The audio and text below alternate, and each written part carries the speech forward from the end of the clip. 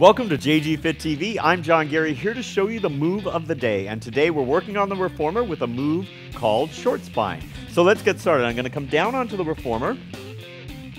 My headrest is down, and I'm going to grab the straps. I'm going to place the straps onto my feet and stretch my legs out. From here, I'm going to turn my legs to parallel and hinge at the hip. I'm going to articulate up off the spine till the carriage returns to the stopper. Then I'm going to bend my knees, drawing my heels down. I'm going to keep my heels still in space while I roll my spine down, pull my feet down, and then press back out to the start position. I inhale as I hinge. I exhale as I articulate up off the carriage. I inhale to bend my knees.